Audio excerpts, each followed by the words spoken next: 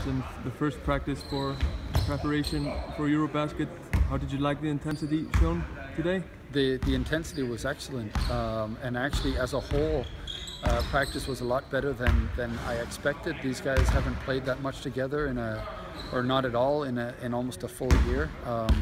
So I thought there was a good flow to practice, and like I said, the work ethic was great. Yeah. So have you started preparing for the teams that we're facing at Eurobasket, or are you more focused on the two friendlies against Belgium? No, actually, me and myself and the other coaches, we've started to prepare some things against the other teams at Eurobasket, but not as far as the players are concerned yet. You know, with different things we think we can hopefully be successful with, and things that we need to be doing better. But it's not anything specific that the players know about yet. There's some young players in the practice squad.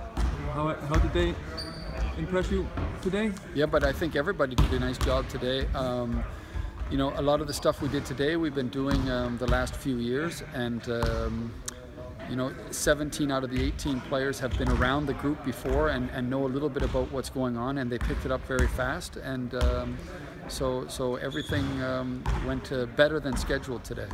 Now, obviously, the under-20s squad has been doing fantastic in their tournament in Greece. Have you been following that? Yes, I've been following it as much as I can. I've been in Canada for the last couple of weeks, but I've seen a couple of the games and some of the highlights, and I know that they've been doing very well and playing very well at times.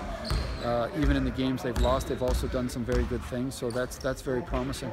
And the players who are currently there, do you expect them to bring? Yes, there'll be 3 of them joining us when they get back, Trygve and Kristen and Cowie. They'll be joining us, yeah, like I said, when they get back next week, and it will be exciting to see how they do in the practices here.